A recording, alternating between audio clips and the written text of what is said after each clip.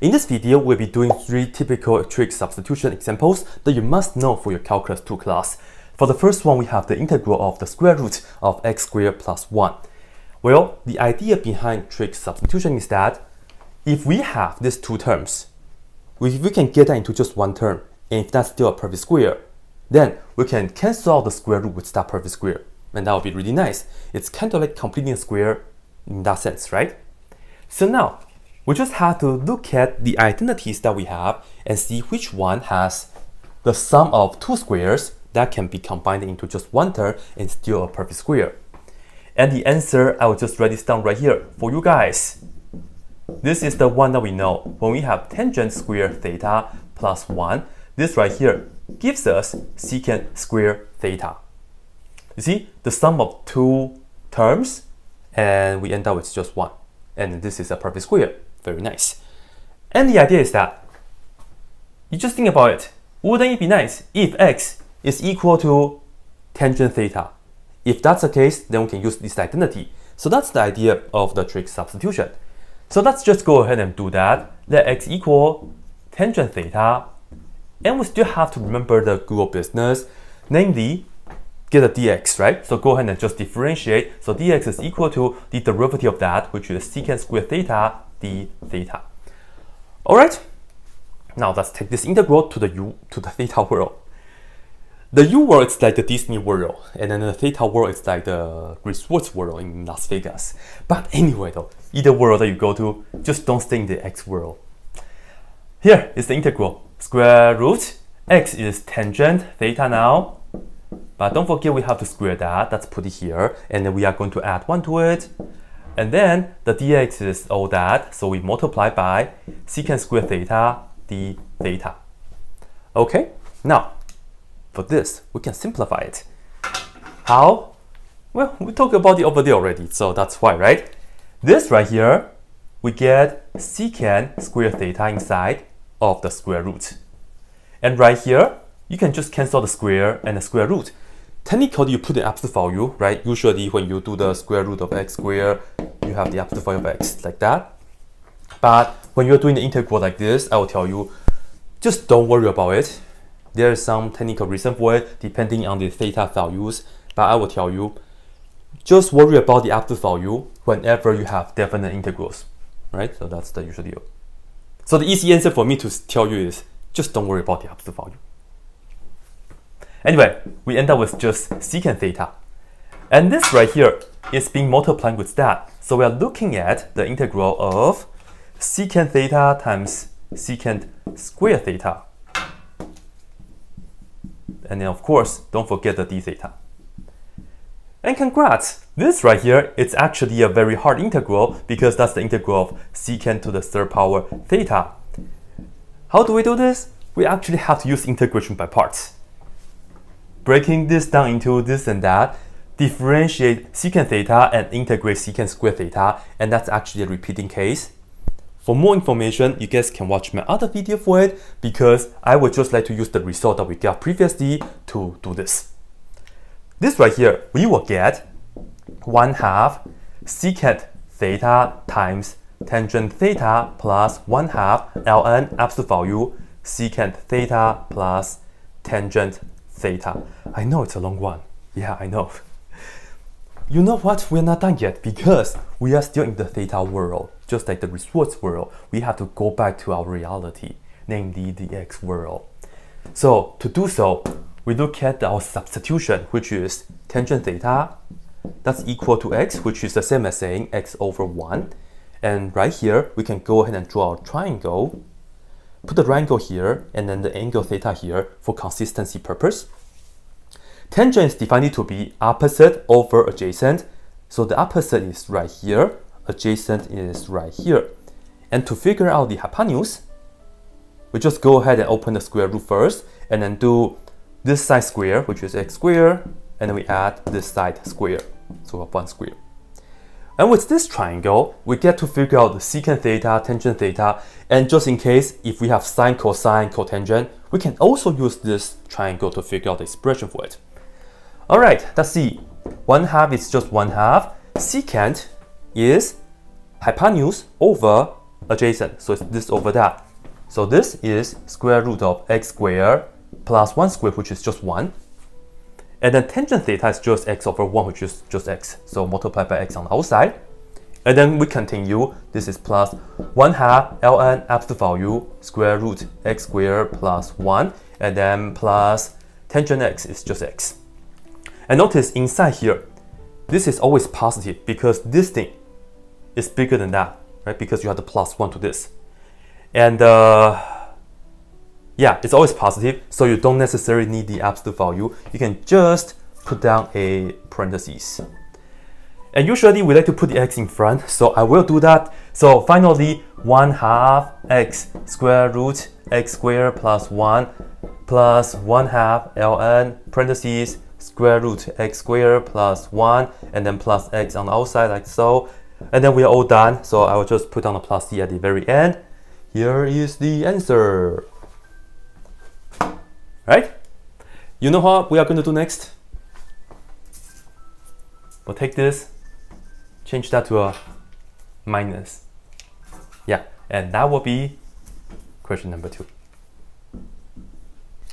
So, what if we have a subtraction instead right here, huh? Well, again, we'll just consider which identity that we know. And in fact, it's the same one that we used earlier, but we just have to rearrange it. And that's going to be secant squared theta minus 1. This right here gives us tangent squared theta. So with that being said, x, just go ahead and make it equal to secant theta. And then we can just do the usual business. So go ahead and differentiate. We get secant theta times tangent theta d theta. And then just pretty much do the same thing that what we did earlier. So here we have the integral square root secant squared theta minus 1.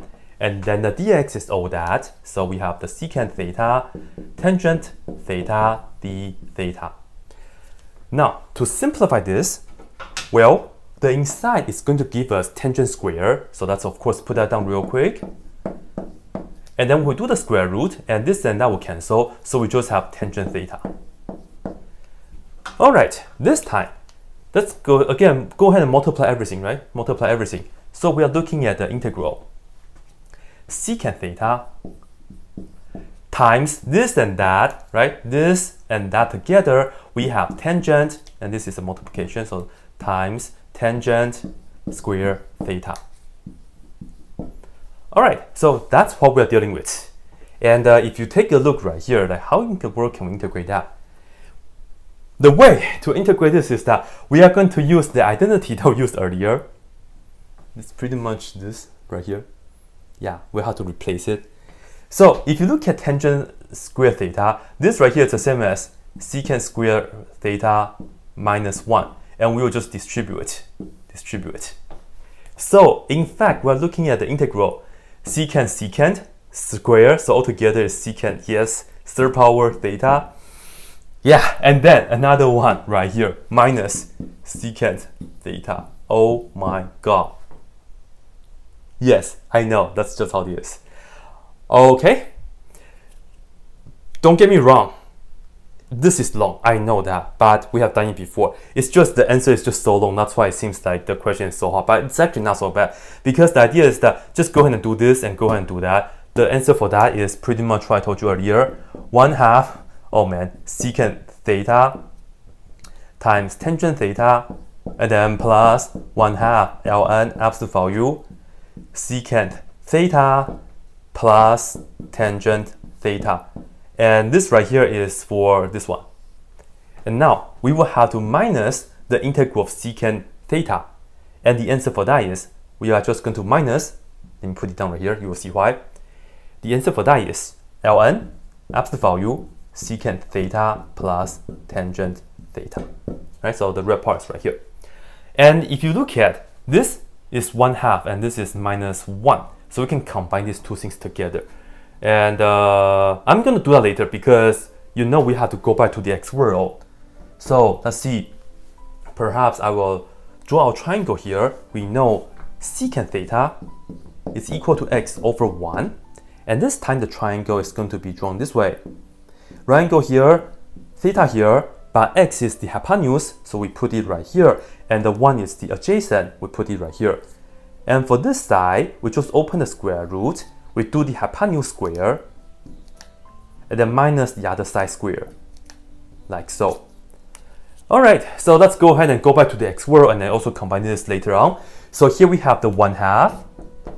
Secant is x, very nice, so let's put that down.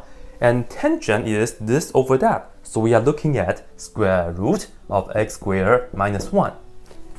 And now, again, they are the same term, right?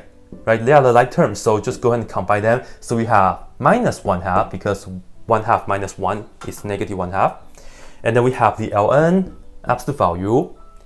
Secant theta is, again, x. And then tangent theta is square root of x squared minus 1. And here we are using the absolute value because this is smaller than x. So if x is negative, maybe the inside will be negative, right? So we use the absolute value for that. Alright? Yeah, so let's just keep it like that. In the end, put down the plus c. That's it. That will do it. Yeah, that will do it. Well, what's the third one? Yes, I'm gonna change this. Let's see, square root of 1 minus x squared. This is very different than the other two that we did, but of course it's similar. So think about which identity can we use now. And of course, let me write it down right here for you guys. This is the one that we shall be looking at. And that's 1 minus sine squared theta. This gives us cosine squared theta, right?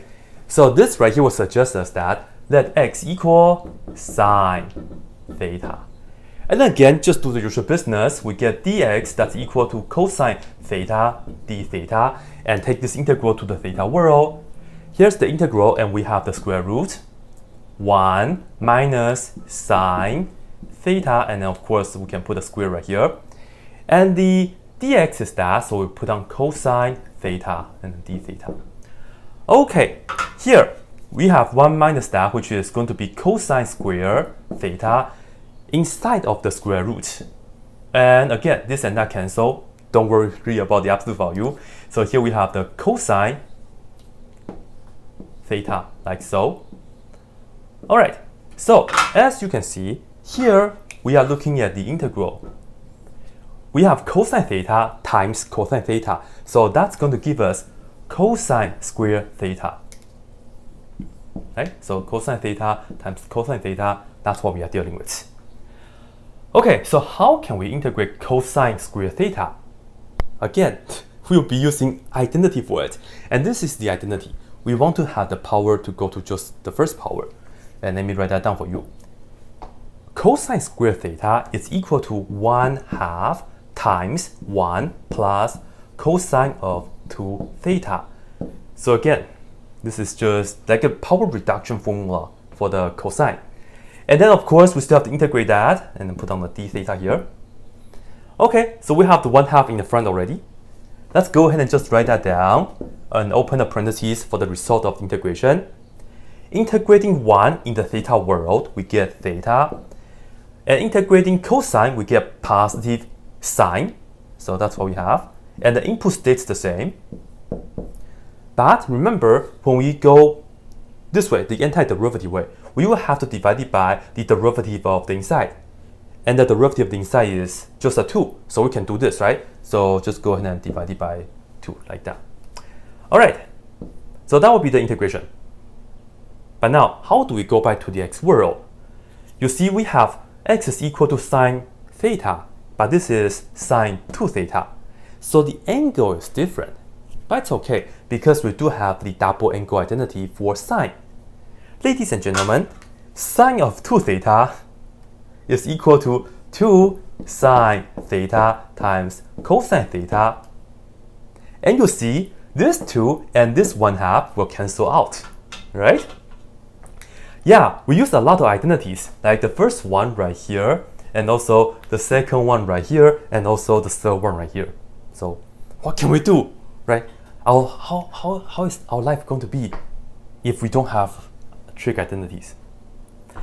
But anyway, perhaps I'm just going to distribute this right here for you guys. We're looking at 1/2 theta. 1/2, right? 1/2 times this. This cancels out, but we still have the 1/2. So we just add 1/2, and we have sine theta, cosine theta, like this. And look at that right here. Here we have the sine theta, which is just x over 1. Draw the right triangle. Well, this time, x is the opposite. 1 is the hypotenuse, because that's a definition for sine. Opposite over hypotenuse. And for the adjacent, just go ahead and open the square root and do the hypotenuse square minus the other side square. So that's what we have. And thanks to this, we can see the following. 1/2 is still 1/2. That's good. Oh, this is just a theta. So what do we do? Well, look at this again. When we have sine theta is equal to x, this right here means theta is just equal to the inverse sine of x. Right? You can just do the inverse function of both sides. So that would be going for the theta right here. So 1/2 theta, we get 1/2 inverse sine x. Right? That's for that. And then for this and that, we can use the triangle to do the ratio of the sides. We get 1/2 right here. Sine theta is just x over 1, which is x. And then cosine is adjacent over hypotenuse, which is just that. So we have the square root 1 minus x squared. So if you take a look at the other answers that we got earlier, they all look kind of similar, right? They have the x times the square root part and then something else after that. Yeah, just like all that. Okay, anyway though, this right here is it for number 3, after we put down the plus c and box the answer. And I'll tell you, if you are taking Calc 2, yeah, you definitely need to know these 3 integrals. Sometimes you may have a 4 right here. In that case, make sure you check out my other video, because whenever you have a number like this, do not just do x is equal to 1 times sine theta. You actually have to do 8 times sine theta, but I do have other videos for that already, so you guys can check that out. These are the 3 typical or the classic calculus 2 examples for trig substitutions. Hope you liked it. Hopefully you find it useful and helpful. As always, that's it.